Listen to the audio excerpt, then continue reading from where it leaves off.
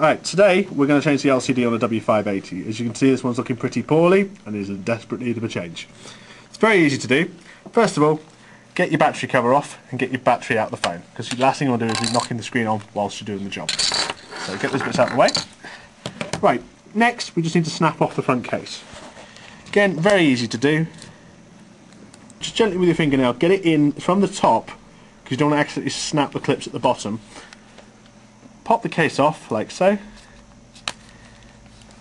And probably the best way to describe it is slide the phone up and then slide the case forward so it comes off nice and gently.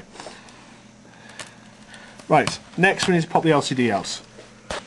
Probably best to use a pair of tweezers is just to get in the side and just pop the existing LCD out, like so. As you can see, pull it forward because these two notches need to come out of the top of the phone, and there's a little ribbon.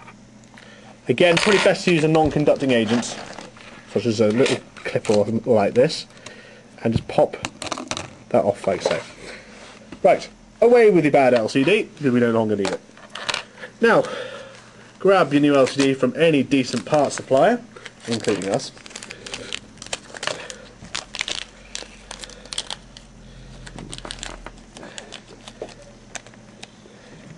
Right, line the ribbon up, like so.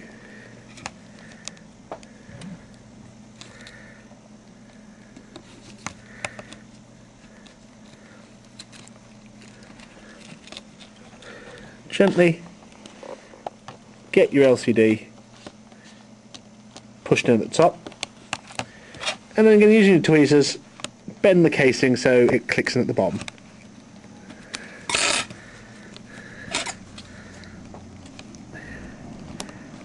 Like so. Right, what we'll do is we'll just quickly test it whilst it's like that, because if there's any problems we'll get it apart and quickly modify it. Success. We have a good working LCD. Line up your keypad.